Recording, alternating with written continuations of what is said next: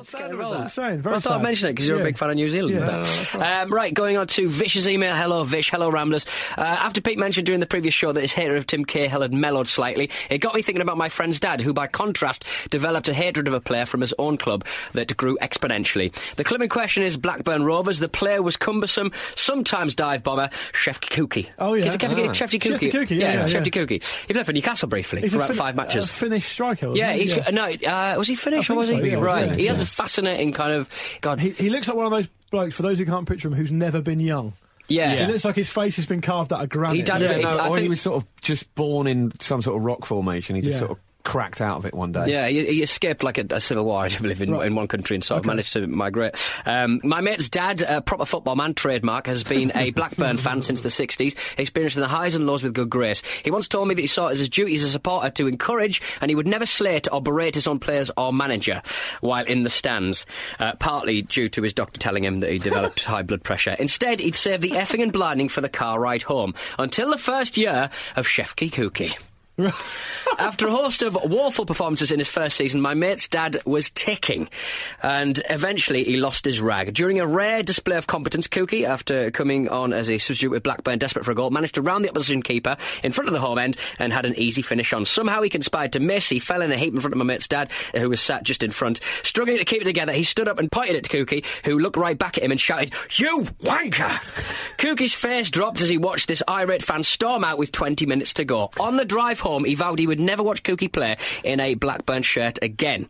A promise he kept superbly. In future matches, whenever Kuki came on as a sub, he would leave and listen to the rest of the game in the car, often offering a cursory "I'm sorry lads, I just can't do it" to his 3 sons who attended the game with him. It got to the stage that whenever the 4th official's board went up with Kuki's number, the rest of the row were conditioned to stand up to allow my mate's dad to leave. This culminated in a rather spectacular moment when, having just walked through the turnstiles at 2:30pm, the ground announcer at Ewood Park gave the news of a late change due to an injury sustained in the warm-up. My mate's dad bowed his head, turned around and walked straight back to his car. Oh my goodness. Fantastic. Incredible. I mean, that's how you hate a player like a pro. Yeah, I know. You should be inspired by that. I'm embarrassed by that. So, Vicious mate's dad, fantastic stuff. And finally for now, Tobias Liljeblad.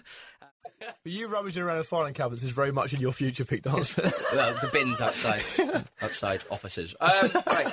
Hello to James. We were talking about dad's behaviour at football grounds last week. There was some beauty. I can see this being a bit of a trope as well. Yeah, I do like this. I thought you might like to hear about my own father's behaviour. Normally a calm and... Nothing good starts from that.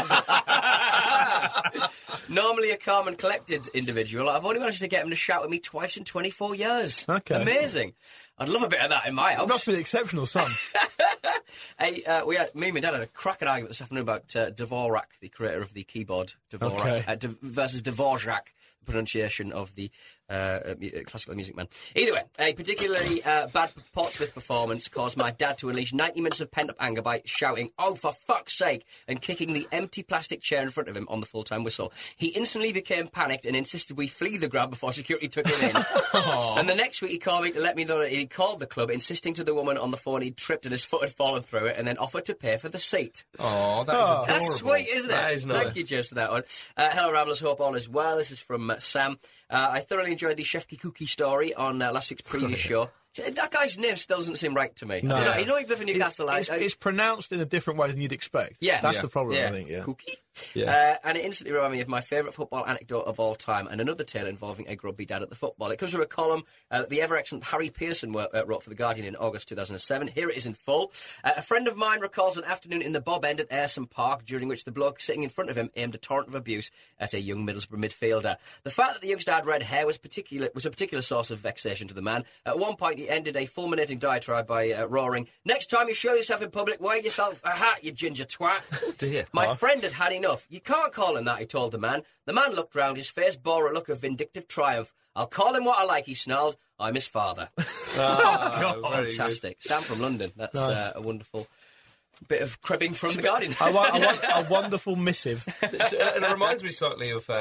It was a local match, shall we say? Right. And my mate was like playing. local opinions. Indeed. And my mate was playing for this side. I think there was sort of semi-pro kind of level, and he played for the other side before, so he was up against his old team. And a few of us went along to watch him.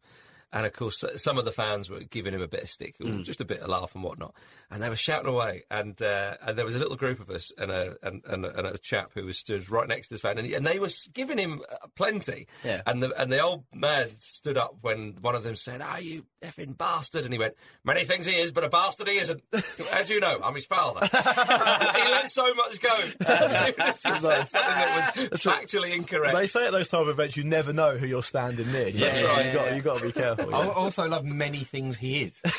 There's a lot of valid criticism, but you know, his parentage is sound. I've got a list myself. And you've covered most of it. Yeah. You won't believe what he did when he was 12.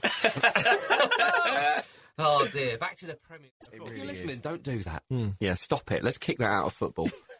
Okay, so hi guys, I'm a Wolves fan, but my dad supports Blackpool. On my 18th birthday, they played each other. We went to watch, me in the home end, my dad in the away end. After the boys in goal gave me a cracking birthday present, winning 4-0, unheard of under McCarthy, I left the ground and tried to ring my dad to arrange to meet up so we could get the train. He rejected every call and refused to talk to me. I saw him at the station and still his mood had not changed. He sat away from me on the train and drove off from the station without me. So on my 18th birthday, I got ignored by my dad and left at the train station.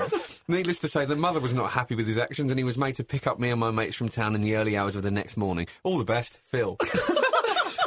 Absolutely shocking behaviour. Terrible dad. Terrible dadding. Really bad. Mike Phelan would not be doing that. No, absolutely not. No, Mike Mortimer Phelan would be... he'd be gracious in defeat even, I would think. Right. Even if he managed the other club. You know? Absolutely. Oh dear. We got another dad one. It's quite long, but I think it's worth it. So here we go. Dads? Yeah, I know. Dads. I know. They're letting their sons down all over the place. A positive dad story at one point. Or a mum story as well. Yeah. If you've got any mum stories, do let us know. Referencing your recurring theme of embarrassing dads at footy matches, I thought I'd recount one of the worst experiences of my life. Here we go. I love these ones. Yeah. See, when people say to me, what do you want when you talk about the emails and you complain? This. If you start an email off saying, this is the worst experience of my life, I'm all in. You haven't heard it yet? I'm Andrew Marr. Interest peaked. So, I was about 7 years old and my dad had taken me to a midweek game to watch the mighty Chester City, now Chester FC. We were running a bit late and rushing to get in, but as my dad charged towards the turnstile, I noticed something was amiss. Dad, that's for away fans, I helpfully pointed out, only for him to explain, doesn't really matter. Even at that tender age, I knew instinctively that it did, in fact, matter quite a bit. We sat quietly throughout the first half, then at half-time made our way to the refreshment kiosk. While queuing up, a bloke stood just in front of us was ranting to anyone that had listened about the away side shortcomings. I sensed something was about to happen and started moving slowly away from my dad, who has never been brilliant under pressure. Was he 7 years old? Yeah. Imagine a 7-year-old edging away from your dad because as a 7-year-old you think you'll be safer away from your... No, but imagine a 7-year-old fully being across his dad's weaknesses. Yeah, your dad should be Superman when you're 7. Yeah, I know, Do you know what I mean? Yeah. Not good under pressure. No. I was right. The fella turned around and asked my dad directly what his opinion was on the matter. I held my breath. How would he play this out? Would he murmur quiet assent, shrug and play dumb? Nope. My dad answered with the immortal words, wouldn't know, mate, we're Chester fans, nodding towards me as he did so to ensure that if he was going down, at least he'd be taking me with him. This is the away end, he growled, to which my dad replied, as he had to me, with an unconcerned shrug, it doesn't really matter. Somehow this was enough to confuse the angry away fan man into silence. He turned around shaking his head and muttering under his breath to some of the other away fans. Needless to say, the rest of that time in the queue, not to mention the following 45 minutes of football, were quite uncomfortable. Can't be sure, but I think we were playing Leyton Orient, whoever it was. They definitely played in red. Fairly sure we lost as well. That's from Joe Curitan-Williams. Joe, I'm sorry that you had such a traumatic experience. The headline for that email should be, Dad considers using 7-year-old son as human shield. But I love that, as if he's looking at his son and looking at the guy who's, in his grill, saying, "Oi, you mess with the ball, you get the horns, all right?" Yeah. Never been great under pressure. Oh dear, that's absolutely stunning. That is. Before we talk about Crystal Palace, let's have some emails with Pete Donaldson. Yes, it's time for emails, guys. Straight back into the email hot seat. There are some beauts. Yeah. Who read them in my absence? Jim, and it was excellent. But he did a great I really job. enjoyed it, actually. Jim can actually talk, that's why. It's a step up. This is from Craig Nixon from Ashore Moor. Oh, Nixie. Nick Show. Hi guys, on the subject of embarrassing dads at football, I want to share my story. My dad and brother are Sunderland supporters, but I rebelled and supported Newcastle, making me the black and white sheep of the family. This is how this one got in. I was... Jim actually chose these, so there we go. I was around 16 years old and it was Derby Day. We decorated the house with Newcastle flags covering the back and Sunderland flags on the front. I invited all of my Newcastle supporters... Party time! And no man's land in the toilet, sorry. I invited all of my Newcastle supporting mates around to watch the match, which we won 2-1. After the game, I was recreating the winning goal in the living room using a pair of rolled-up socks when I heard the patio door slide open abruptly. I was confronted by my dad, who had been drinking whiskey for most of the day, holding the hosepipe from the garden. He chased me and my mates around the house, spraying water everywhere until we escaped out of the front door. He soaked the house and knocked all the ornaments off the mantelpiece. Can I just say...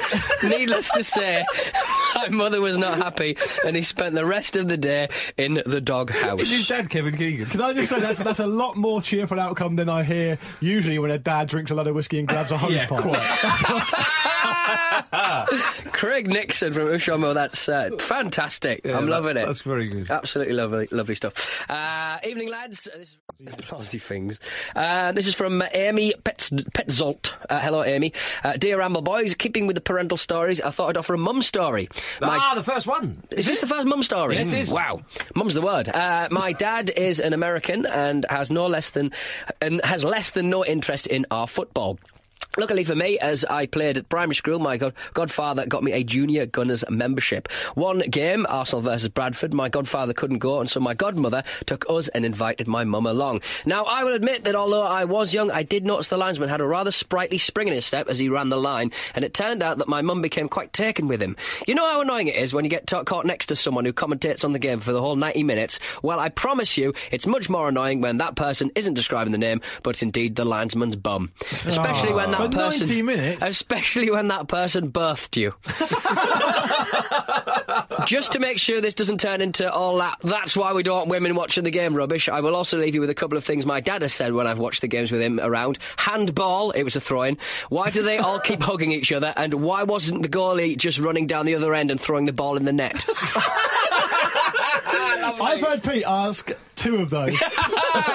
And admire a linesman's arse. Yeah. Thank you, Amy. That was excellent. Thanks, Amy. Finally, for now, we've got some quick and so fast. You've already read one out. You should have warmed yourself up. I know. Hi, Ramble team. This is from Karen K. Hello, Karen K. As we've heard a lot about embarrassing dads, I thought I'd share a few highlights of my mother's football behaviour over the years. Background, she's from South Africa, a huge Tottenham fan, mainly due to the fact that Arsenal toured South Africa in the early 60s and created a load of Arsenal fans, so being contrary, she decided to support the rivals. I like that. Things that she has made me and my sister endure. She made a primary school age boy cry when she told him he couldn't come into my birthday party with an Arsenal shirt on. She did let him in, but I don't think he enjoyed the party. She pretends to fall over on the tube and knock off Arsenal hats. That's incredible. She has stood at the top of the stairs at Wembley and accidentally tripped up opposing fans. They all stumbled, and when turning around and seeing this 5-foot woman, all apologised to her. That is amazing. That staircase is perilous. I know. It's about 50 steps. If it was the escalator as well, you just keep on falling. Oh, my goodness. She delights in buying new underwear when we go to away games and then picks the youngest-looking steward to search her bags to see how embarrassed she can make him. Oh, my goodness. And this is top drawer. She saved up to travel around Europe and left 2 weeks earlier than planned to try and get a ticket to see Spurs play Feyenoord in the Netherlands in 74. She got a ticket, but the whole stand was kicked out after 15 minutes due to rioting. She swears she had nothing to do with it. A likely story. Yeah. Overall, she's a very cool footballing mother. She never swears or anything, but she does something to say things like, "You stupid man," at the referee. She never swears or anything. She regularly assaults people. I was about to say. Sticks and stones. She's had a season ticket for 20 years. She can swear her head off. I'm not worried about that. No. Wow. Stop assaulting I was detecting a theme here. We've started talking about this for a while now. And the mums are always worse than the dads. Yeah. The dads are quite bad, but in like a really sort of rubbish way. That's genuinely sinister. What else you got, Peter? My highlight... can we do